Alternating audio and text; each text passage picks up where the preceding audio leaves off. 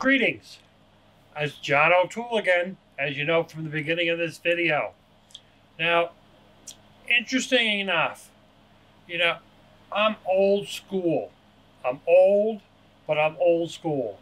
And we have this thing called Murphy's Law, and there's a whole list. You can Google it and you can read the whole list, but basically if it's going to go wrong, it's going to go wrong when you don't want it to. So, when I was recording my video for the last video of this series, now the inverter that I have, which was my very first inverter that I ever purchased, and I think it's been like 15 years that I bought that AAA. Now when I kind of think about it, in the back of my mind, because there's this store in Needham, Massachusetts. Needham, Massachusetts. It's the only one of its kind in the world. If you're going on vacation in Boston, go visit this store. You can go online and shop to your heart's content, but going to the store is just the do-it-yourself or electronics, electrical gizmo place that's just amazing. If you like wandering around Radio Shack, you are going to be unbelievably crazed in this store. This store is called You Do It Electronics. You can find the store online. You can order anything you want from the store almost online. But it's not the same as going in person.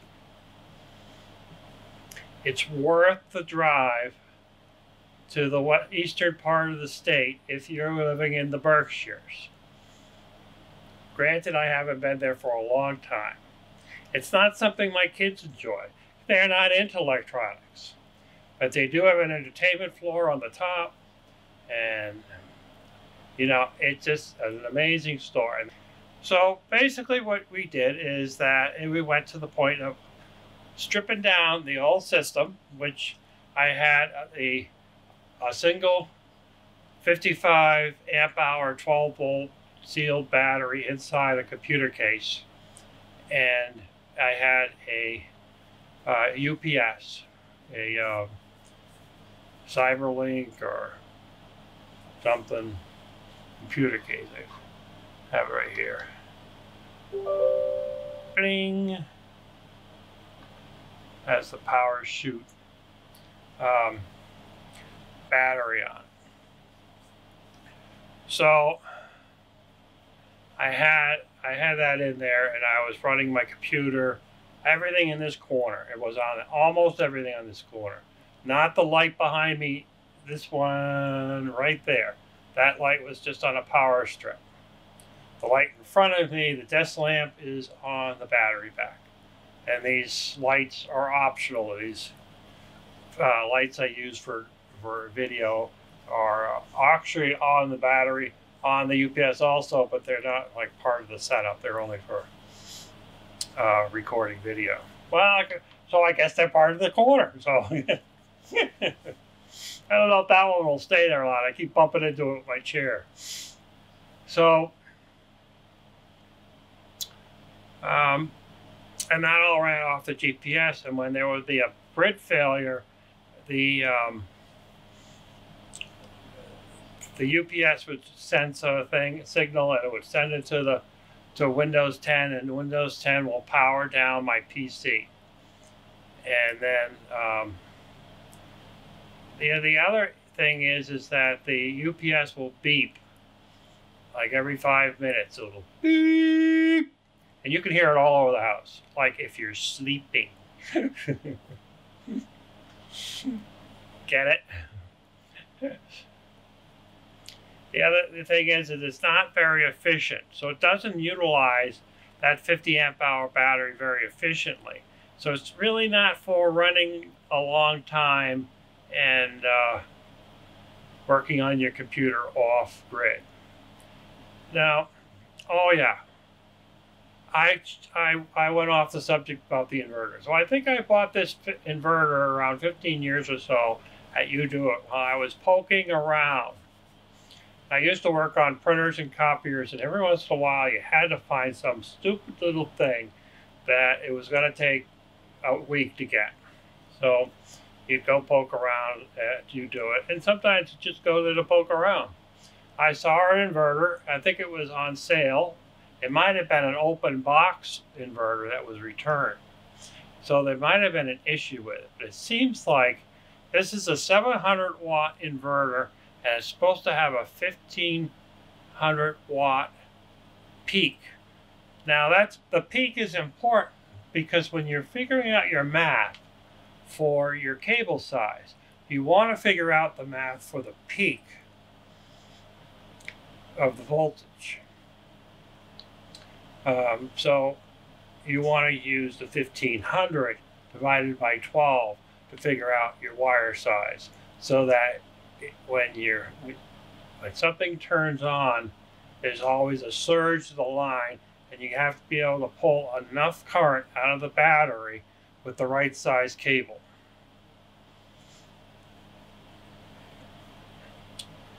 But anywho, I've had an issue with this inverter that whenever there's a surge, the inverter would scramble and shut off. And it would do it with incandescent light bulbs, not incandescent, the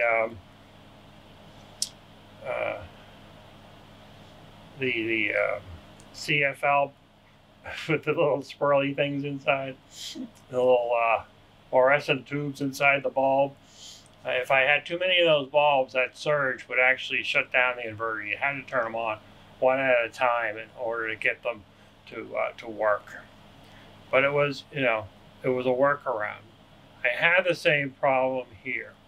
So I took everything out of this corner, and I sorted through all the mad mass of transformers and stuff to figure out where everything goes. And I moved them all up to my bar on the wall, which I'll show you in a little while when I move the camera over to the wall. And figured out what was what. Pulled everything out of the corner. Put the new board into the corner. And then I hooked up the two batteries in parallel with the cables that I had made in a previous video. And then powered it on, and it powers on fine. The fan, the cooling fan on it is rather obnoxious. It's noisy. And it's probably normal for that inverter, but I'm sure inverters now are a lot quieter. I know that my 3000 AIMs are very quiet when they're running. If you didn't see the LEDs on, you wouldn't know the thing was on. So that was something that I wasn't really too crazy about listening to all the time, because originally my idea was that I would just run on the IOTA battery charger converter and stay that way. But it wasn't quite happy that way. So the surges, it kept surging and shutting off, and it would shut off everything. And it's on one of those times that it was surging, it also set a spike to my computer, which ended up crashing my C drive, which really was not a fun thing at all, because I had to restore from a backup and bring it up. But I lost about a month's work, which was, oddly enough, 5 of the videos that I had worked on the series, which is always saying, put your computer on a UPS. Read the lips, UPS. Because you gotta have some protection for brownouts. I mean, I've been here working, and I will see the lights dim and kick back on, and I'll get a report from the UPS saying, that there was a low voltage condition, and the UPS will cover that. So, and protect your system, and that's what it's there for. And it'll also do is, if there's a power failure, it'll do a soft shutdown of your computer versus a hard shutdown, which, pulling the plug on the computer is a gray area about whether it's good or not. Often it's not, unless you're in a desperate, I can't get my computer to boot up thing. So that was the end result of my playing around with the new panel. So really what I need to do is order maybe like a 300 watt pure sine wave inverter, and that will run enough of the corner when there's a power failure for me to get by. Now in the long run, if I knew this inverter was not going to work, it would have made sense to buy the PIP inverter and put it in there, and I could have the automatic switch over and stuff. But I wasn't thinking that far ahead. And even though some of you think that I'm a real special fairy, I'm not that clairvoyant. Although they were probably telling you, hey John, don't be a fool, go the other route. But I wasn't listening. So I went this route. And look at what happened. We had a great video explaining about how things work and how they all integrate. Because if I went the other route, a lot of these explanations wouldn't have been necessary. It's a funny thing. So, at any rate, I ended up putting my computer back on the UPS. And actually, I had a second UPS that had a new battery in it. I bought them both around the same time, but I had upgraded into a new battery. So its runtime is 28 minutes until the system will shut down. And it will most likely shut it down before that. So there's a USB cable that plugs into the UPS and then plugs in the computer, and then it all kind of like watches each other. So, you know, it's kind of a good thing. So now if there's a power failure before I get another inverter, I can just plug in my my router power supply, and you know, the internet will stay up while I'm waiting to power to get restored. So all isn't lost. If I'd gone 1,000 watt inverter, then my wire sizes would have been a lot bigger, and I think my 50 amp or 100 amp batteries may not be enough to run anything that I would tend to run on it. It would run for a short period of time. So going this route and going with the lower wattage and just using it for my corner works for me. Now I can run extension cords all through the house to power things if I want to from the other side of the house, but extension cords become a trip hazard for me. You know, you get old and, you know, some things are harder to step over than others. You don't want to be walking around in the dark with extension cords that could trip you, you know, in the middle of the night. So that's where I'm at.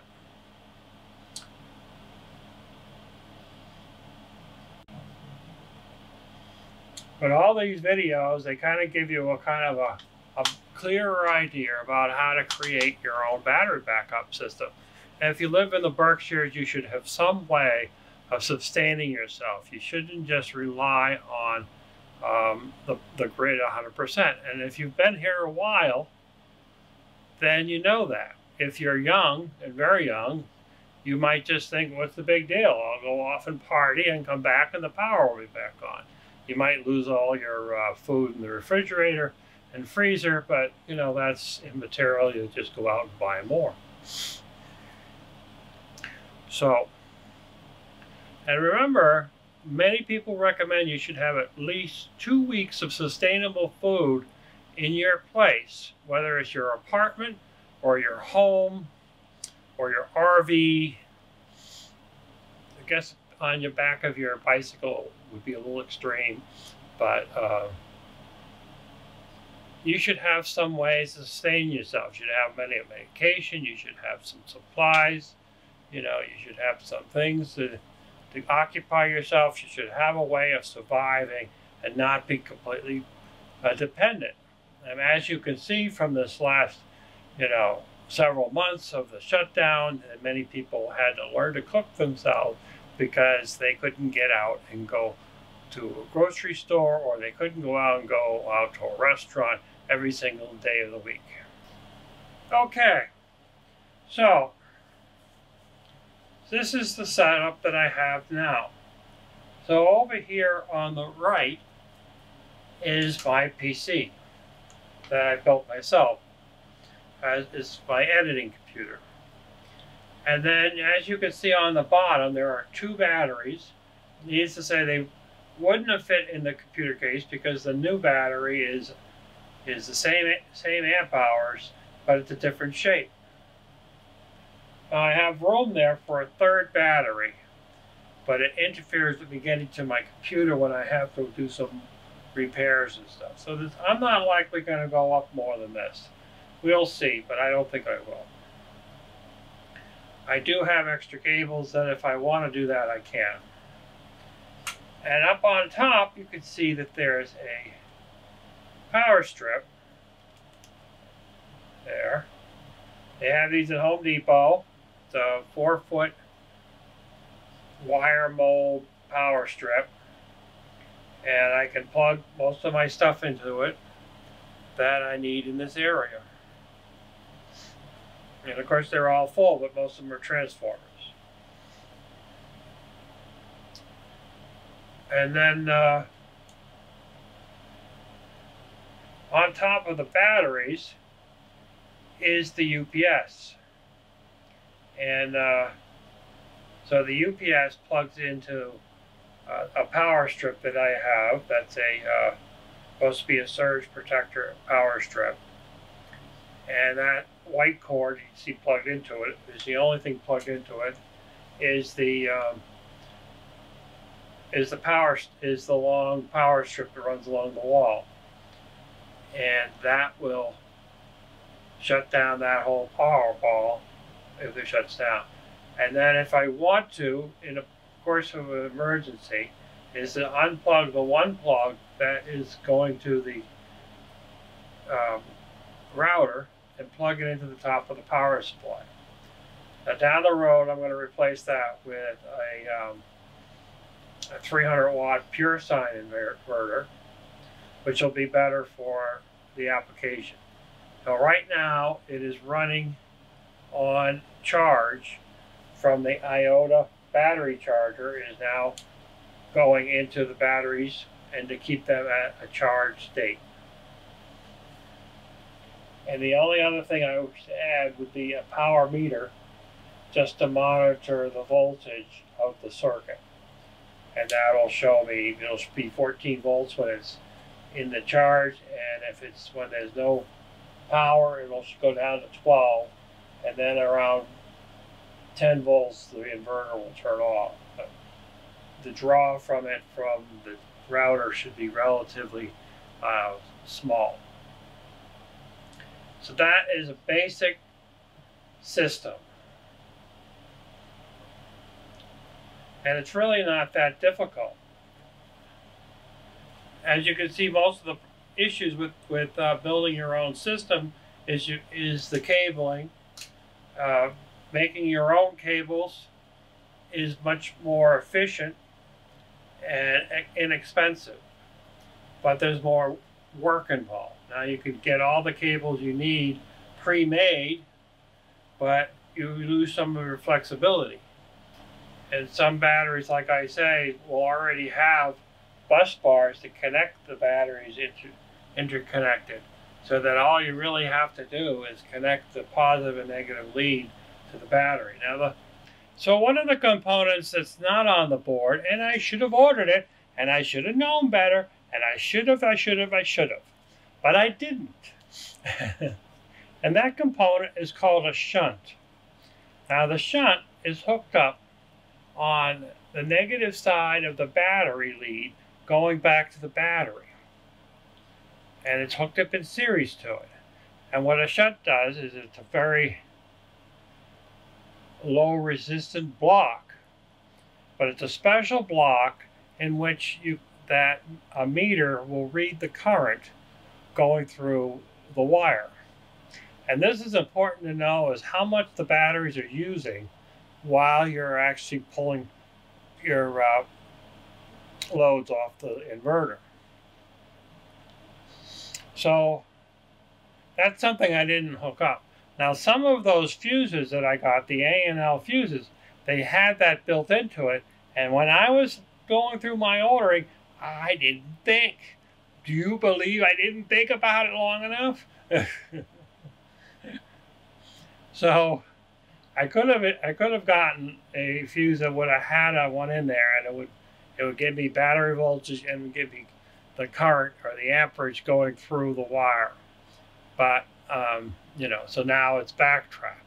Now some inverters will give you that information; it's built into the inverter, and some don't. Tell you the truth, most don't, because they expect that you would actually put one in the system. There's Victron is one of them.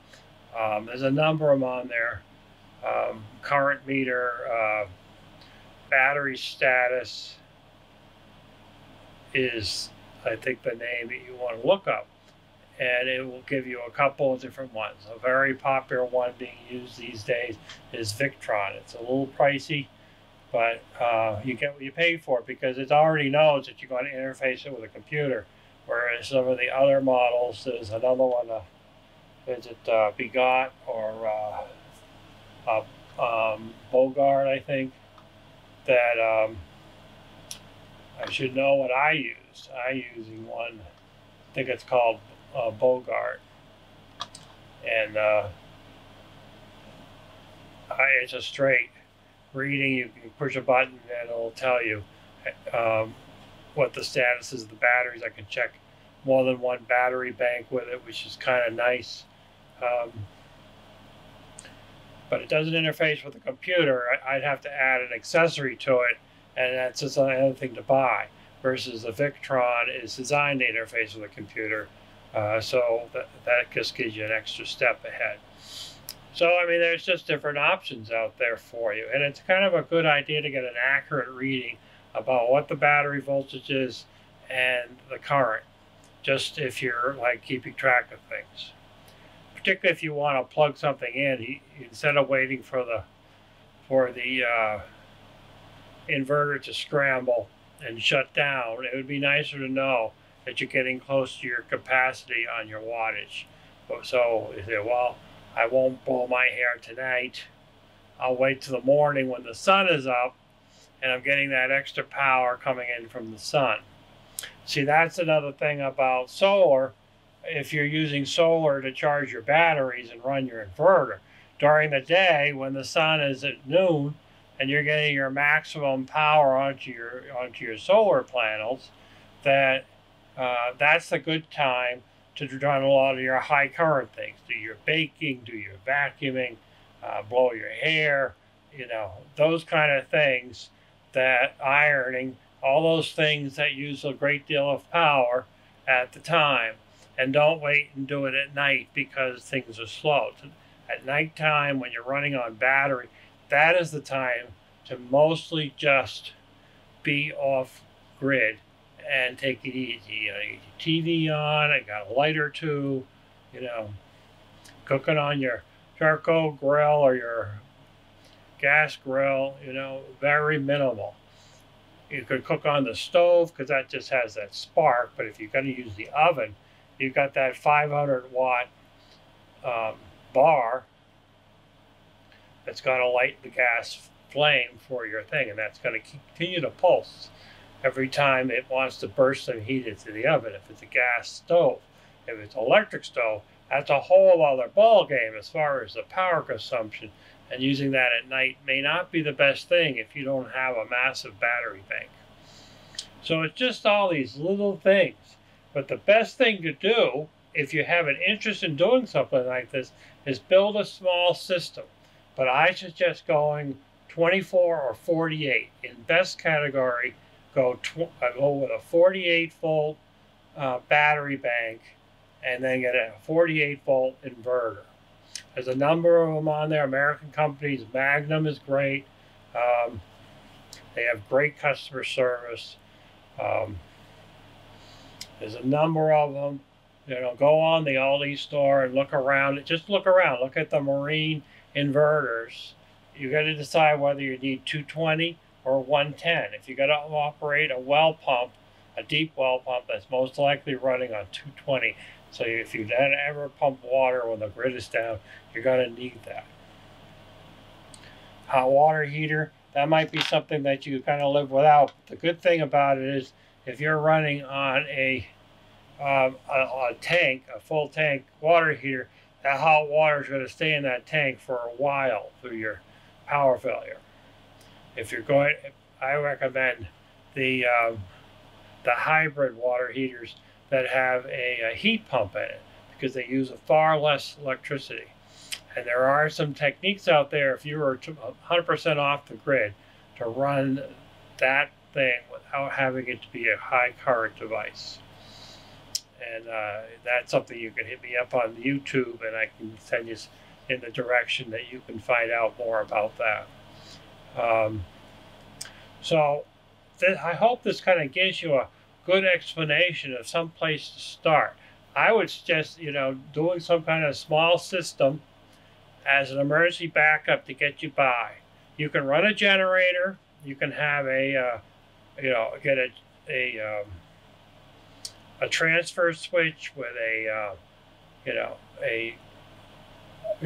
off-grid load, a standby load panel. The electrician will come in, put it all in, set it all up for you so you can safely run your generator in your house.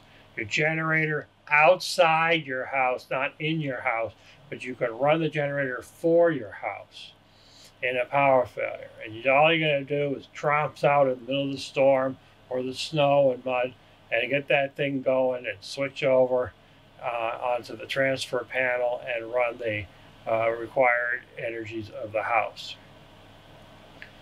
Never ever run any kind of generator inside your house that's running on fossil fuels. So, without further ado, I wish you all the very, very best in these crazy times, and they are crazy.